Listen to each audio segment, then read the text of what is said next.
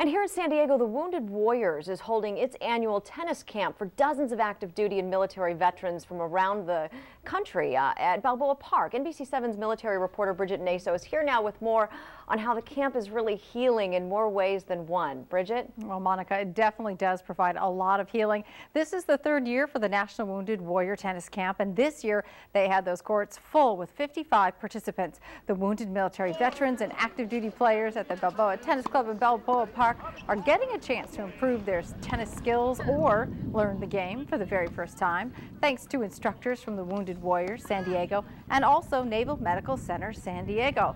There you go, great hit there. The San Diego Tennis Association and the Balboa Tennis Club also lend a hand. There are competitive matches so that participants can put their skills to the test, and the benefits say those involved are healing physically and also emotionally.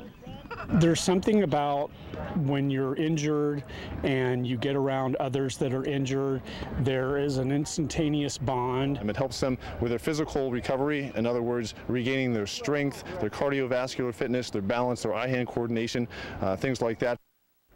Everyone had so much fun out there. The event's also free thanks to people who've donated to the organization to cover the cost of travel and also hotels. And you can head over to the club and watch these athletes through Friday. Bridget Naso, NBC7.